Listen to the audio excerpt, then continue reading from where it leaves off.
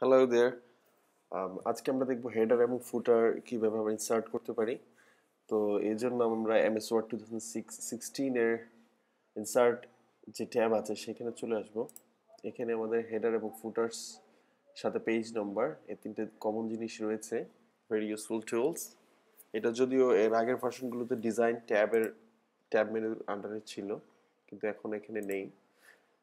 তো আমরা হেডার যদি বসাতে চাই সিম্পলি এখানে ক্লিক করব, ক্লিক করে ব্ল্যাঙ্ক বা যদি 3 কলামসের হেডার দিতে চাই এখানে ক্লিক করতে পারি।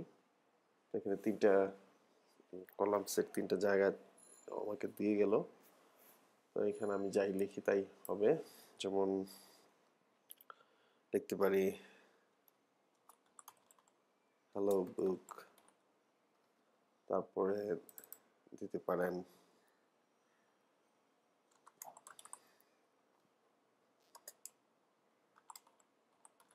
টাইটেল। আর এখানে আপনি এটা কেটে দিতে পারেন, ব্ল্যাঙ্ক রাখতে পারেন। তো হয়ে গেল এটা হেডার। আর যদি নিচে আসি, নিচের দিকটায় দেখবেন যে এখানে আমার জন্য ফুটার লেখার জন্য জায়গা করে দেওয়া আছে। এখানে ফুটার লিখতে পারি, যেমন আমার এখানে অ্যাড্রেসটা লিখতে পারি 450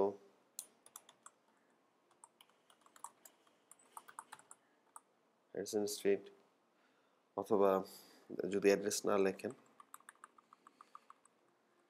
অ্যাড্রেসও লেখা যায়। আর বই বা পাবলিকেশনসের ক্ষেত্রে আমরা সাধারণত পেজ নাম্বার দিয়ে থাকি, অথবা বুকস টাইটেল দিতে পারি, টাইটেল হয় সাধারণত। তো এই হলো হেডার এবং ফুটার। আর সাথে যদি আমরা আমরা এখানে যদি পেজ নাম্বার দিতে চাই তো সেক্ষেত্রে আমাদের যে পেজ নাম্বার বাটনটা আছে এখানে ক্লিক করতে পারি। পেজ নাম্বার সিম্পল আমরা রাইটে দিব, ফুটারের রাইটে ওকে দেই। ওকে দিলে আমার এখানে পেজ নাম্বার চলে আসবে।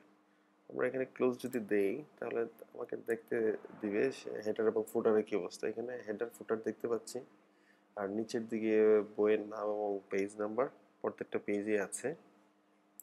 তো এখন আরেকটু ভালোভাবে যদি দেখার চেষ্টা করি, এখানে পেজ নাম্বার আছে, পেজ নাম্বারের ফরম্যাট পেজ নাম্বার আছে।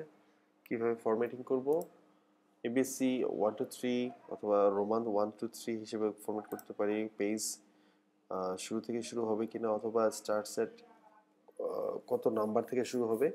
যেমন আমি যদি এখানে 2 দিই তাহলে নাম্বার 2 থেকে নাম্বারিংটা শুরু হবে।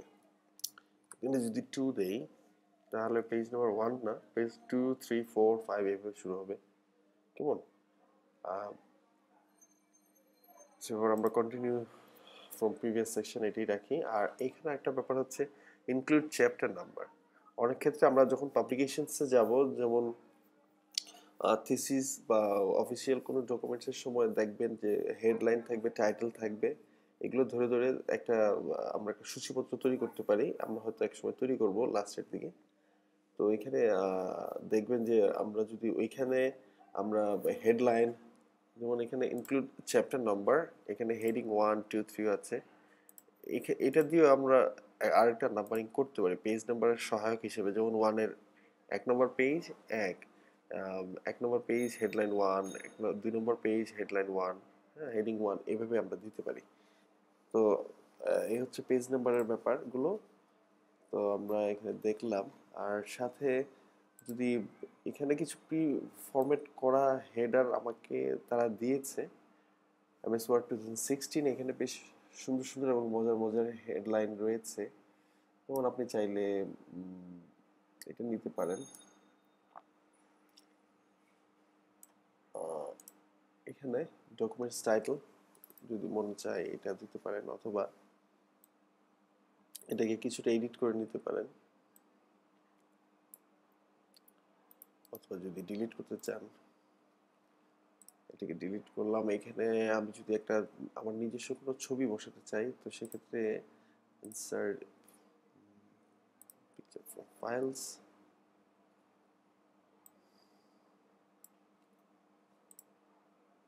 এটা যদি বসাতে চাই এই ছবিটা বসালাম আমি।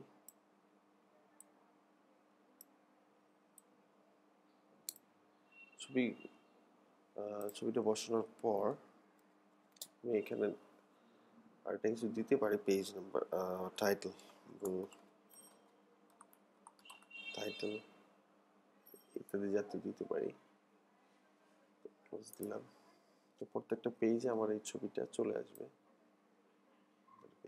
এভাবে আপনি চাইলে কোনো একটা লোগো টোগো বসাতে পারেন। তো আজকে এই পর্যন্তই viewer. So see ya and keep in touch with me. Thank you for watching.